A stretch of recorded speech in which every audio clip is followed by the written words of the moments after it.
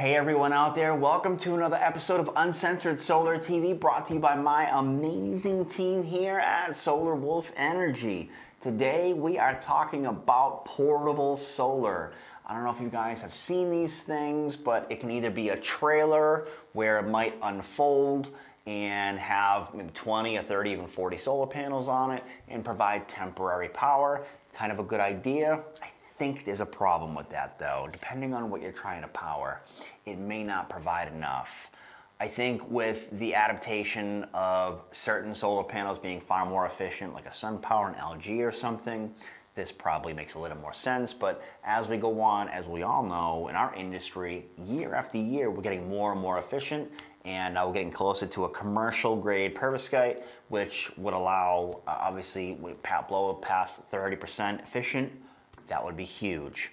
This would make a 40 panel trailer on a temp after disaster relief and things like that, coupled with a battery. This makes a really, really good point. It's something that we'd like to keep an eye on, and we're excited to see how this can grow. On the other side of things, where you guys might have seen where there's, I think it's like a Jeep or something online where they basically pull out a huge roll.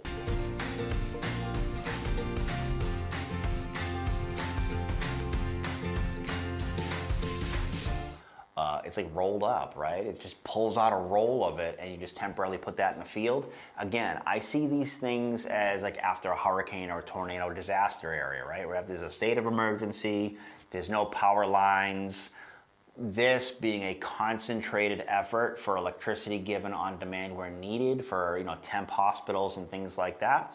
This may be the way, this may be the future. Obviously, we don't have generators running, requiring fossil fuels and polluting the air with CO2. This might be something incredible.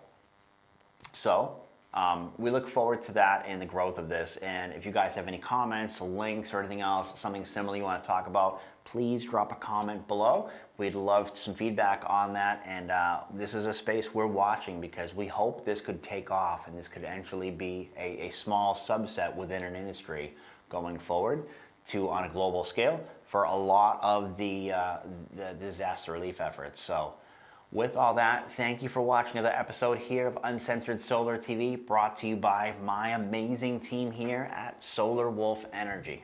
Thank you.